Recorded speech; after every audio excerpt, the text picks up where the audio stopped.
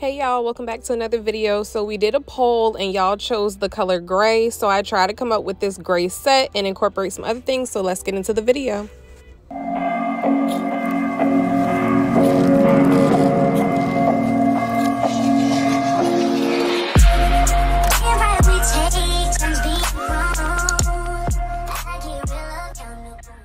So before we actually get into the actual video, you guys, I want to show y'all the bonnet, the shirt, the pants, and even down to the shoes are from Shein.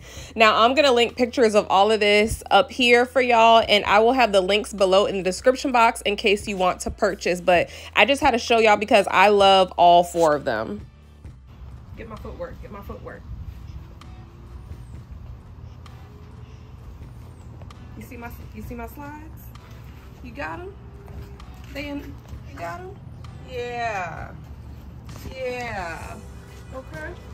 You got the bonnet? Check my bonnet.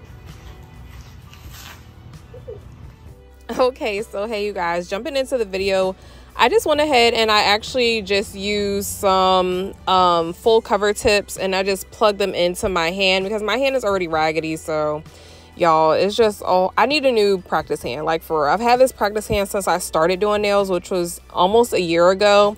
So it's definitely time for a new practice hand. I just have not decided where I'm going to get it from. But I just showed you all what I am using. I'm using Young Nails Core Natural, which is pretty much like another clear. And then I'm going ahead and I'm adding some gray gel polish from Madam Glam. It is called Reset, I believe. And I am adding that to my monomer. Now, this did not work as well with the monomer as the other colors did in my last video. If you have not seen my last video, I will plug that in right here so you can go click on it and watch it once you're done with this video. But I don't know what it was, like what made it not come out as gray as I needed it to be, but basically I had to end up like really building this up and really mixing the color up in the monomer to even get any sort of gray. Towards the end, the more I use the monomer, towards the end, like you'll see on the pinky was coming out more pigmented than the rest of the nails, and that is because I was getting like to the end of the monomer, so that's where most of the gel polish fell. It just wasn't mixing as great as the other polishes that I use, and I don't know if it's because Madam Glam is a more thick polish, so maybe the density has something to do with that. I'm not sure, you guys, but it just wasn't working how the other polishes did for me in my last video.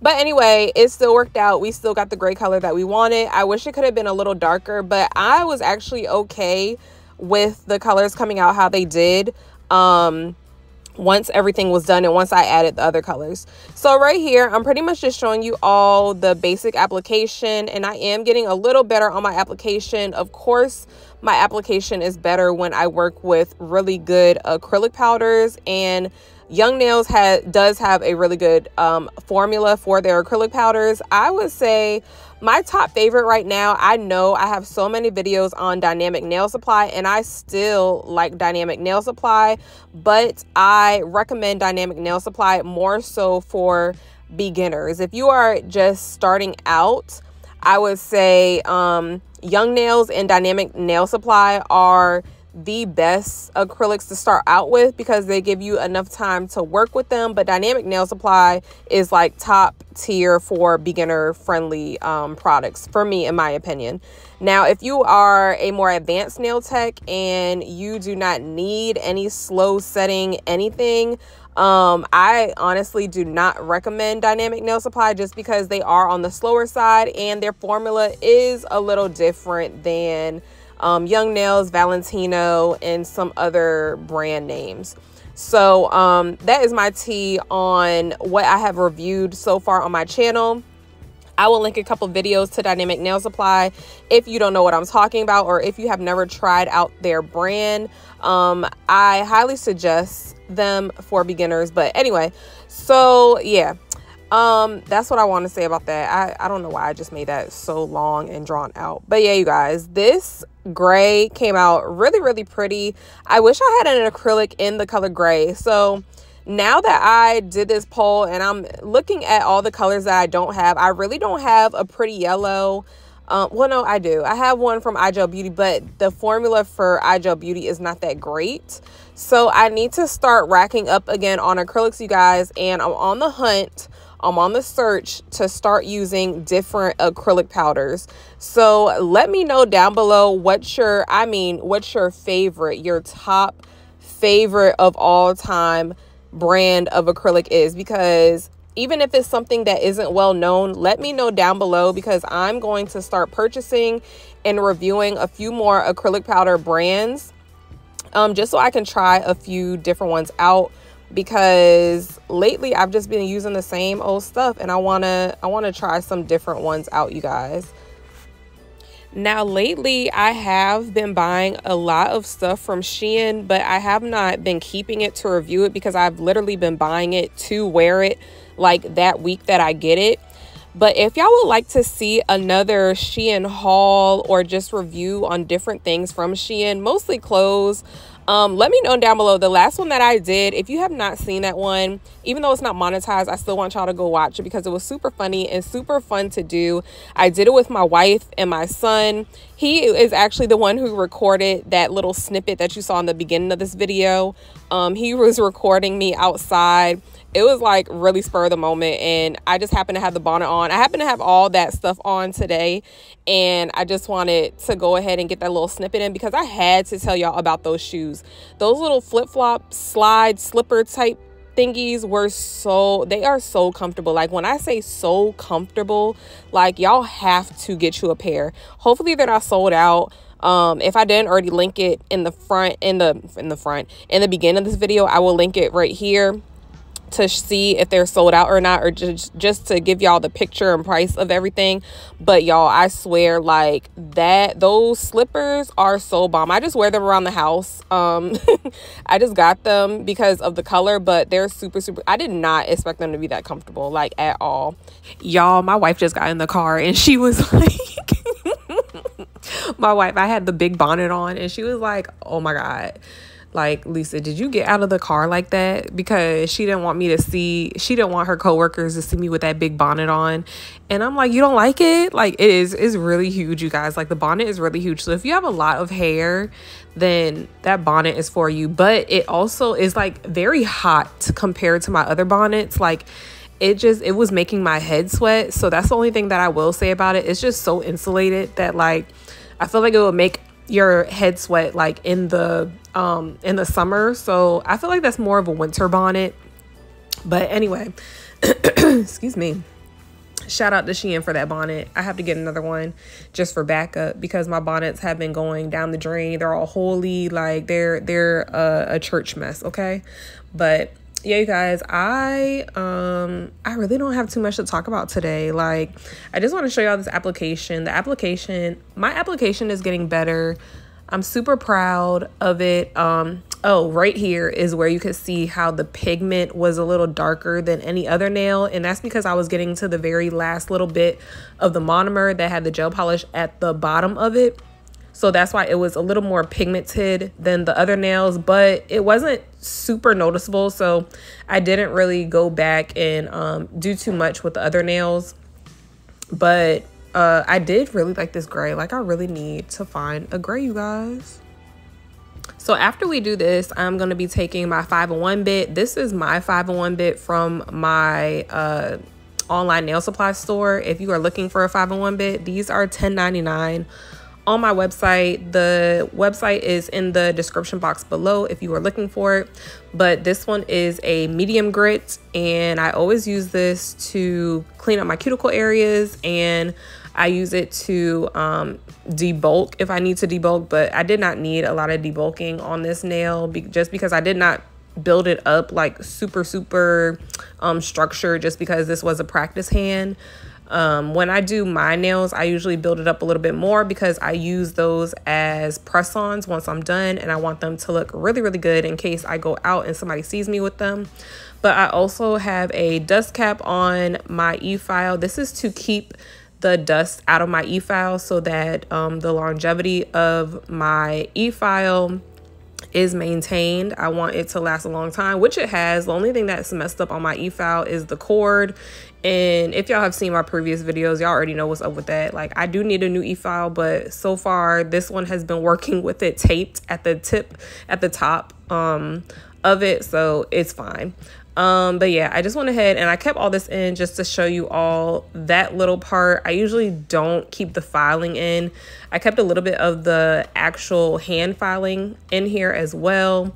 And I usually just file up and down, and I use an 80/80 grit for that filing. So I also file underneath the nails, and this is to get any acrylic that is stuck under the nail. Right here is what I'm talking about, and it actually just also carves out the underside of the nail because you don't want it to be too bulky or, like I said, have any acrylic left underneath. So I always do this step no matter what, you guys.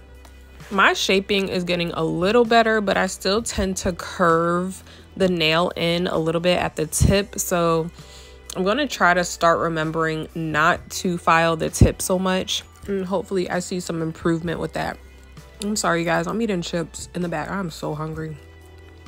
Usually I try not to eat on my voiceovers, but I just had to have these chips. Do y'all ever go through these phases where you're just craving something all the time, like sporadically, like say this month you just have this thing, or this week or these past 2 weeks you just have this thing for like yogurt and granola?